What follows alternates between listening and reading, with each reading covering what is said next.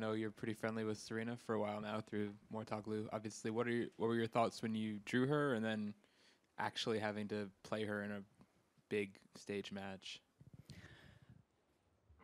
Well, I mean, at first I couldn't believe it because we just talked about it, and for me it was impossible because we were just talking about the draw, and it hadn't even occurred to my mind that it could happen.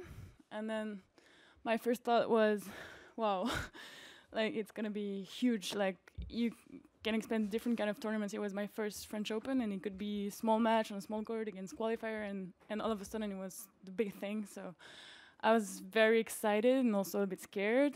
I mean, I never done this kind of thing, so and then that's it.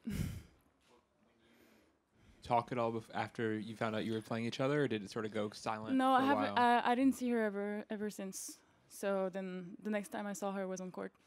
What is your relationship like with her? And how like close are you two? I mean, we just like catch up when we see each other, basically. That's it. And overall, how do you think it went?